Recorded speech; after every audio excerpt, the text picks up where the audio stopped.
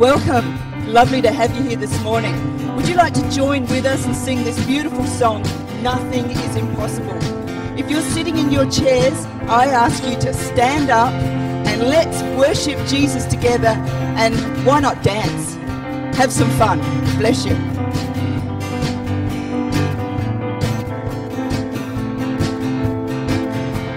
Hallelujah. Through you, I can do anything. I can do all things, 'cause it's you who gives me strength. Nothing is impossible. Through you, blind eyes are open. Strongholds are broken, and I'm living by faith. Nothing is impossible. I'm not gonna live by what I see. I'm not gonna live by what I feel. Deep down I know that you're here with me, and I know that you can do anything. Through you I can do anything. I can do all things, 'cause it's you who gives me strength. Nothing is impossible. Through you, blind eyes are open. Strongholds are broken, and I'm living by faith. Nothing is impossible. I believe, I believe. I believe, I believe in you. I believe, I believe. I believe, I believe in you. I believe, I believe. I believe, I believe in you. Last time. I believe, I believe. I believe, I believe in you. Through you, I can do anything. I can do all things, 'cause it's you who gives me strength. Nothing is impossible. Through you, blind eyes are open. Strongholds are broken, and I'm living by faith. Nothing is impossible.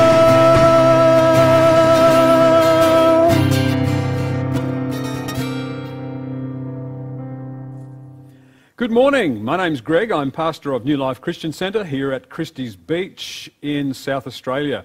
Welcome to Home Church Online. It's great that we can be here together online every Sunday morning at 10 a.m. and I just trust that as you worship with us, God is really going to bless your heart. Just want to mention a couple of things to you, and particularly for those in our congregation. Firstly, our Zoom Connect each week is on Thursday nights at 7 p.m. If you're in our church, just let me know, text me if you'd like to be involved with that. That's a great thing to be involved in. This week you will receive a letter, an actual physical letter, not an online one, in the mail. And in that letter I'll have all sorts of information about church life, in particularly the roadmap that our church is taking to get us back into physical gatherings over the next few months. Obviously we're abiding by the government restrictions and recommendations for organisations. So it's exciting that it won't be long and we'll be able to have some physical gatherings together. So look out in the mail for a letter from me this week. Something else that's really important. Next Sunday is Mission Sunday, and we're going to have a special offering, and we'll send out information to you this week. It'll be online. Our Weekly Connections newsletter, which you can access on our website, will tell you all about that. But we're wanting to give people opportunity to give towards the relief work going on in Vanuatu after Cyclone Harold has decimated places in Vanuatu. And also we're giving towards the Rice family, who are missionaries in the Middle East, and we really want to support them. They're going through quite a difficult time at the moment. So next Sunday is going to be a fantastic special World Missions Sunday. We've actually invited Rachel Hardy and Julie Fonorito to be our guests for that service. So log in and be a part of what's happening next Sunday morning. We'd like to give you an opportunity now to give of your offering, and I just want to read a verse of Scripture from Luke chapter 6 and verse 38. These are the words of Jesus. He says, give and it will be given to you. A good measure, pressed down, shaken together, and running over, will it be poured into your lap. For with the measure you use, it will be measured back to you. That's the promise of Jesus. I just love the language here that as we give, it'll be given back to us, good measure, pressed down, shaken together, and running over. You know, God is not miserly in his gifts towards us. He is lavish in his gifts. He's poured out upon us so much through Jesus and all that Jesus won for us on the cross. And as we give this morning, let's give in faith. Let's really believe that as we sow our seed of the offering, that we'll reap a great harvest over this coming season, not just for us and our families, but for the work of God, for the mission of Christ in our world around us. So we're going to give you an opportunity to give now. We acknowledge those that are giving online. Just go to our webpage and just check out the giving page. All the information's there, and we encourage you to do so. And if you can't do that, then please contact myself or one of our elders, and we can help you out with your offering. I think it's so important to be giving, and I just love Jesus' words here that as we give, there's going to be poured out so much blessing into our lap that it'll just be running over. So let's pray. Father, we thank you for your offering to us in the person of Jesus, your gift to us. And Father, we give our gifts to you today in faith, believing that as we sow, we're going to see a reaping for your glory. We're going to see a harvest for your glory. Father, as we give, there's a receiving, and we thank you now for your blessing being poured out from heaven upon every person who's giving today. Lord, that it would indeed be a good measure, pressed down, shaken together, and running over and poured into their lap. In Jesus' name we pray. Amen. Well, every week we're featuring Rebecca Monet, and she's bringing our children's and youth talk, and we just want to invite her to come now. Thank you. Hello everyone. Recently I've heard a lot about purpose, God's purpose. I want to share with you all about what I've learnt and why it is so important to know. Some of you might be starting to think what job you want to have when you're older. Some of you might not be to that stage yet, but maybe you have an idea. For everyone, God has created a special plan. A plan to bring great things into our lives, much better than we can ever find ourselves. Now, our purpose is to fulfill that plan, taking the path of God's plan instead of the path of sin. Do you want to find out your plan? Jeremiah 29 verse 11. For I know the plans I have for you, declares the Lord. Plans to prosper you and not to harm you. Plans to give you a hope and a future. So we don't need to worry about the future. God gives us hope that his plans are good, that these unique plans for each of us will make us succeed. Later on it says, then you will call on me and come and pray to me, and I will listen to you. You will seek me and find me when you seek me with all your heart.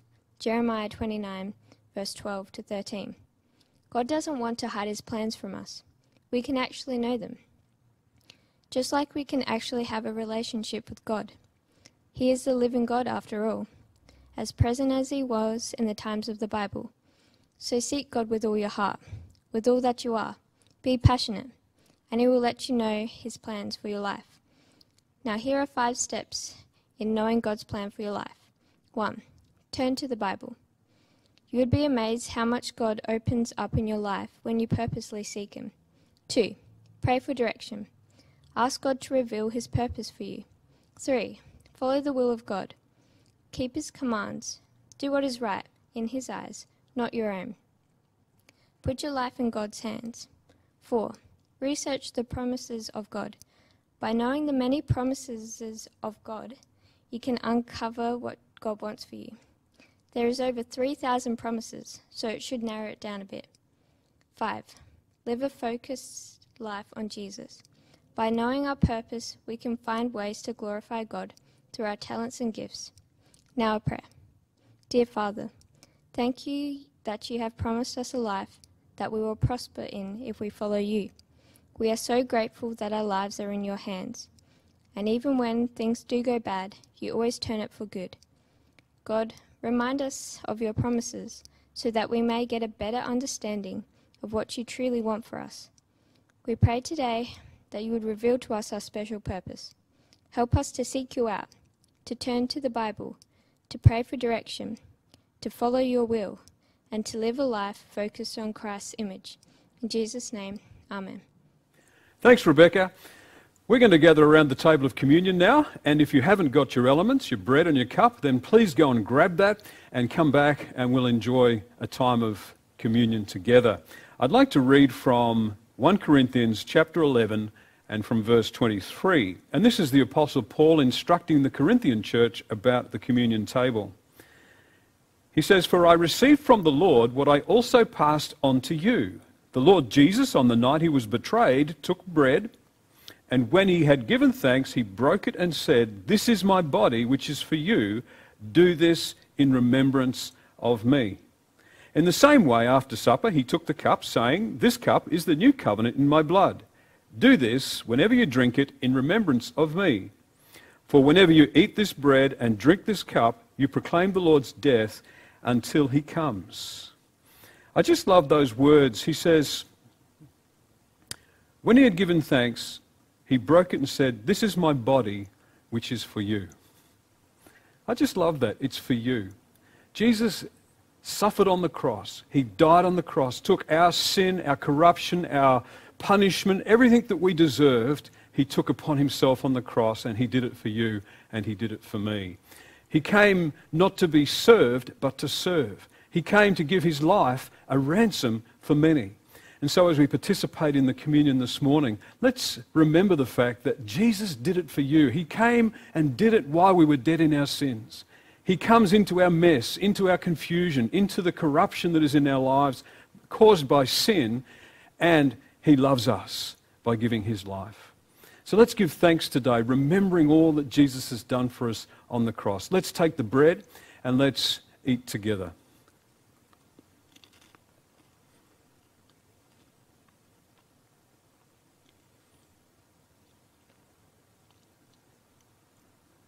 Thank you, Lord. And let's take the cup and remember the blood shed for us, this blood of the new covenant.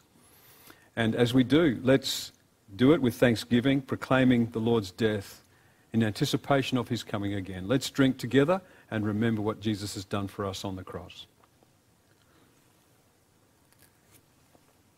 Let's pray. Father, we just thank you today with all our hearts for all that you've done for us through Jesus. Thank you that he died on the cross for us, took our sins, took them away, washed us clean, restored us to right relationship with the Father. Thank you for healing our lives, spirit, soul, and body. And I pray for people right now watching this, that if they have need for healing, you'd touch their bodies with a healing power, with a healing touch today in Jesus' name. Father, we thank you for all that you've done, and we want to celebrate that, and we do it in anticipation of your second coming when you'll stand on the earth again. Lord, we thank you for our salvation today. We thank you for your love for us, and we thank you that you did it all for us. In Jesus' name, amen. Amen. So beautiful. Well, one of the exciting things in the life of our church is to see young people developing their gifts. And it's our heart to see young people just tap into what God has gifted them with and to fulfill God's purpose for their lives. And one such person in our church is Joy Odi, and she's developing her preaching gift, and I'm going to invite her now to come and bring the word to us. Thank you, Joy. Hello, welcome to today's Sunday church. I'm Joy, and I will be preaching today. So my message is God is fighting for us, and my subheading is keep your focus on God. So it says in Jeremiah 29 verse 13, "You will seek me and find me when you seek me with all your heart." While I was writing my message, I have noticed that during our tough times or during our hardship, there is something that's always pulling us towards God that makes us shift our focus on Him and to seek Him. It's because during our hardship, that is when our faith is being tested. Now, we can either go two ways. We can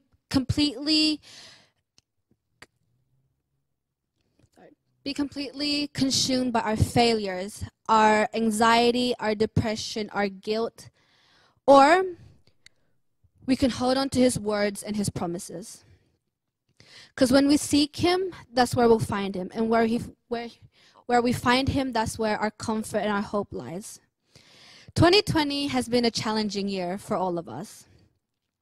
In the beginning of the year, we've had fires, floods, volcano eruptions, and recently a pandemic. I remember joking with my mom. I asked her, "Mom, is this a sign that God is coming back?" She said to me, "Joy, it looks like it." But she also said that it is also a wake-up call, that we need to seek Him and focus on God. This pandemic has shaken all of us. Most of us have lost our jobs. We've all been quarantined for a long time, and healthcare workers being on the front line.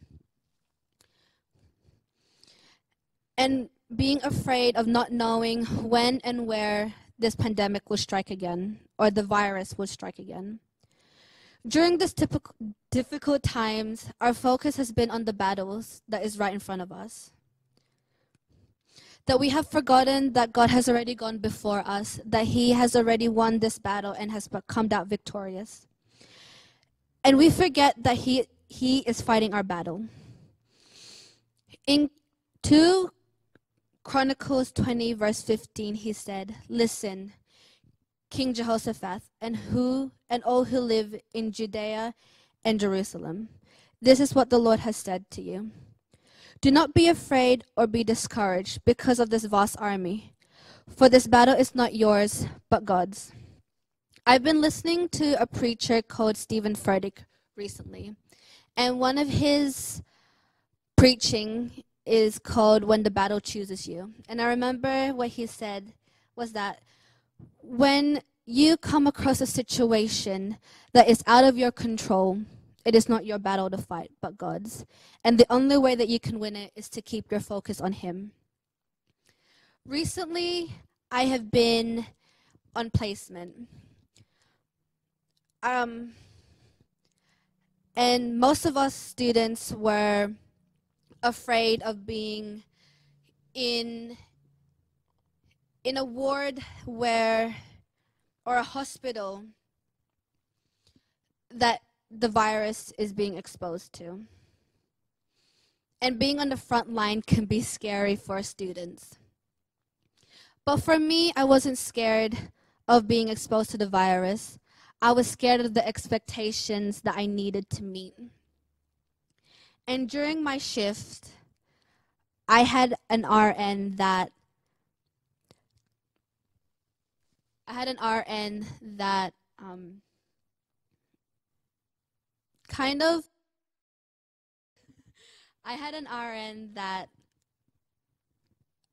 asked me about medications and what they're used for or what they do and everything. And to be honest, I sat there and I was like, I don't know.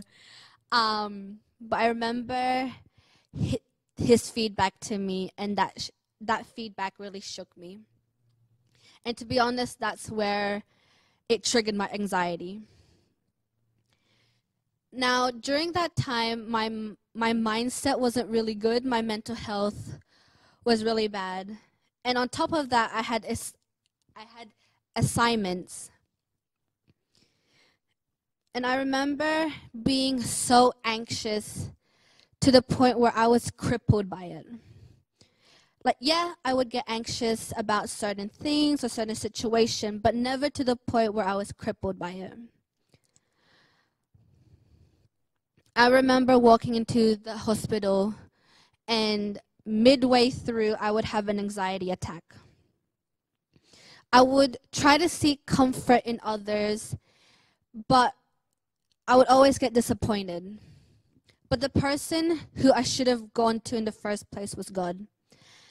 I remember I was at a friend's house, and I opened up to her about my situation. And she said to me that, "Joy, surrender your problems to Him, because only He can give you the comfort that you seek." And from that day on, I listened to praise and worship. I listened to preachings. And I would speak authority over my anxiety. And every time I would enter the hospital, I would enter with my full armor of God. I would also pray over the building, the staffs, the nurses, and the patients. During that season of my life, I have learned that I could not overcome my battles by myself or by my own strength, but by His. I was so blinded by my anxiety that I forgot that God has already handled my situation, that He already won my battles. All I needed to do was to allow Him to willingly place me where He wanted me to be. Whatever situation or battles that you are facing, know that you are not alone, that the only way to win this battle is to keep your focus on God and to seek Him. I remember talking to Mom about quitting my course because it was just too much for me to handle. She told me the story of Jonah. Jonah tried to run away from God because he just didn't want to go where God wanted him to be. He was afraid of what would happen. And I remember entering my first day of my shift. I didn't know what to expect. I didn't know how my patients would react or behave. And I was just so scared. And on top of that, with my anxiety, I was even more scared of what my shift would bring. And no matter how many times we run away, God will always bring us to where He wants us to be. We just need to be willing and just allow Him to place us where He wants us to be. No matter how hard or no matter how difficult the situation is, God will always bring us through it. We just need to be obedient. In 2 Chronicles 20, verse 17, you will not have to fight this battle. Take up your position. Stand firm and see the deliverance of the Lord that He will give you. Judea and Jerusalem. Do not be afraid. Do not be discouraged. Go out and face them tomorrow, and the Lord will be with you. Now my question is, what would you do if you came face to face with a battle that sneaked up from behind you?